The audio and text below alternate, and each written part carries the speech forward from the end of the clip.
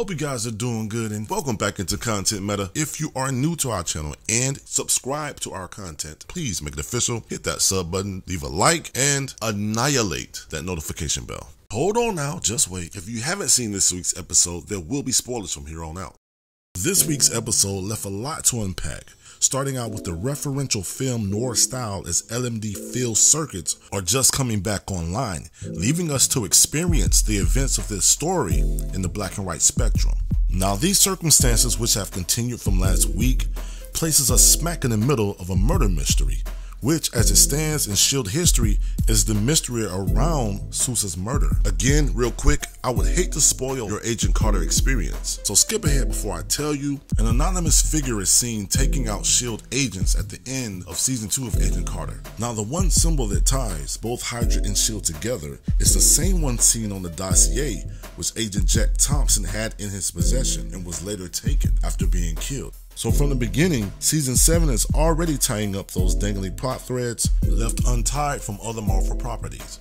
Okay, so after some minor digging, I found out that the title of this entry shares its name with a 1947 classic in the same genre, involving Robert Mitchum playing as, you guessed it, a private eye.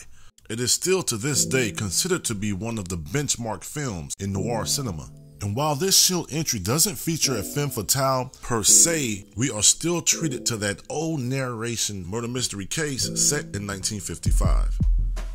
So, with all of that established, as we continue on in the past present, Coulson is trying to convince Sousa to get the package in question to Howard Stark in LA, but in doing so, must convince Sousa that he's now the contact to link up with in order to get said package. But there's one slight problem. Coulson doesn't have it yet.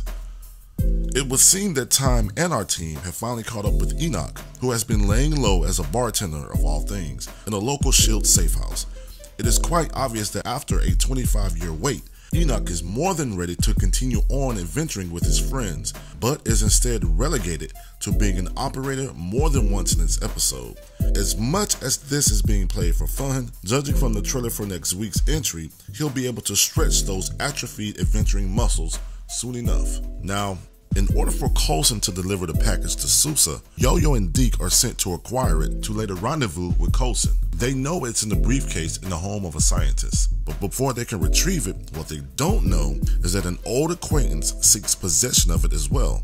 And not to mention the Chromicons too, which leads Deke to getting kidnapped or Deke-napped while Yo-Yo, who is still unable to slingshot, fortunately ends up with the briefcase after all. This event is noteworthy. Wilford coming into the light from the shadows is impactful. Malik is now seasoned, imposing, and is at the peak of his powers. It is unmistakable.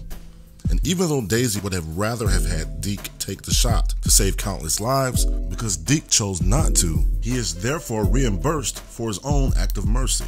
In the hopes that Coulson can meet up with the team in order to deliver the gizmo to Sousa, both men board a train to LA, the same place that would lead to Sousa's untimely demise. Again, really quickly, I wanted to point out the parallels or inspirations of this episode by the show writers paying an evident homage to Alfred Hitchcock's Strangers on a Train. Now, while the plot of the former noir film, without spoiling too much, involves two strangers who meet and eventually entertain the idea of murdering the other significant other in a murder swap, this episode loosely echoes this by having two separate, unaffiliated parties trying to stop both Sousa and Coulson, even leading to one of the Chromicons to proposition Phil, hoping to connect with him on an LMD non-biological entity level. His request is for Phil to give up Earth willfully and that the loss of life will be minimized, and if he refuses, Sousa will die ahead of schedule. Of course Phil refuses, but I wonder if his overconfidence may lead to the Chromicons becoming a real threat. Now, after S.H.I.E.L.D. finally catches up with Coulson and intervenes on the attempt on Sousa's life, they all eventually aboard the Zephyr. Here's where we learn a truth that has been up to this point known to future S.H.I.E.L.D., but is groundbreaking information in Sousa's present, in that Wilford Malik, who is stated to be Sousa's superior, is actually a Hydra agent.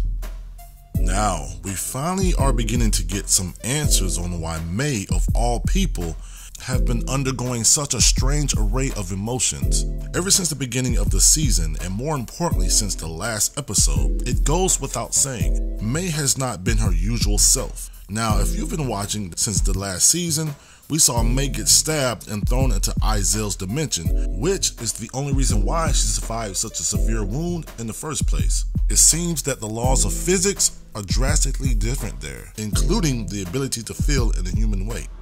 I see you discover life and death are meaningless in this realm.